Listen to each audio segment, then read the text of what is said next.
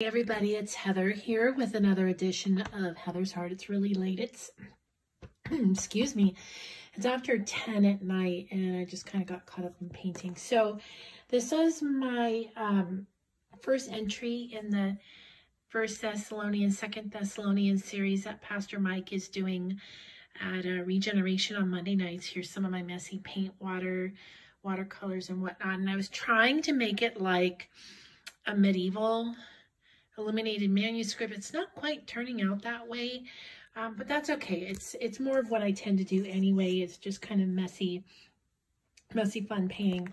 But he started out on chapter 1, and it's about doing a good job. It's about being a man on a mission, a woman on a mission. So these are some of my notes that I took, as you can see, just kind of interspersing it. I used mostly Tombow markers here, and then I started using watercolor paint, and that's why it's smeared, but I kind of like the effect. Anyway, these were my personal notes. I love 1 Thessalonians 1 verse 3. You know, never give up hope. As long as you have breath, there's always hope to do things differently, to make a change. And Paul, who started the church in Thessalonica during his second missionary journey, is writing and just encouraged to see that the people were still doing what he taught them to do, making much of Jesus, and they continued to do the work that Paul started there. Who are you in Christ? And knowing who you are in Christ will help you when those difficulties come.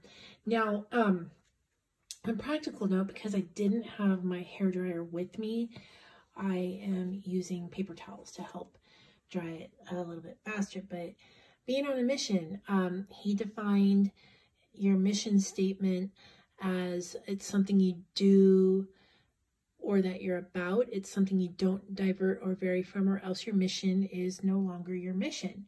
So what will you do? How will you achieve it? What's your God-given purpose? That is your mission in life, and what action steps are you going to take to make it happen? So then these were just some of the notes I took as he was going through each verse. And I just kind of got a little free form with the paint. And I did use yellow and orange here, but I'm going to go back over with some red because I decided I like that a little bit better. But this is just typical of what I do for the most part when I don't have a real huge structure or agenda. I'm going to go back in, like I said, and fill it in with some Prismacolors. There's verse 7. There's verse 8. Oops, I think that got dried. There's verse 9, and then the last verse, verse 10. So it's a little messy, but you know what? It's okay. It's primarily, when you do something like this, it's about spending time with the Lord, spending time in the Bible, learning to know what God has to say through his word to you. The art comes secondary. So this one, I did all of this tonight, and I think next, for this upcoming week, I'm going to do a little bit every day and just take more time with it. But anyway, this is what I wanted to show you. So I'll do a quick flip through again because I think they have dried enough for now. And this paper holds up surprisingly well, but you do need to let it dry and don't get it wet because it's watercolor, so it's going to bleed everywhere if you take it outside and it gets caught in the rain. But that's my first entry, 1 Thessalonians chapter 1. All right, everybody.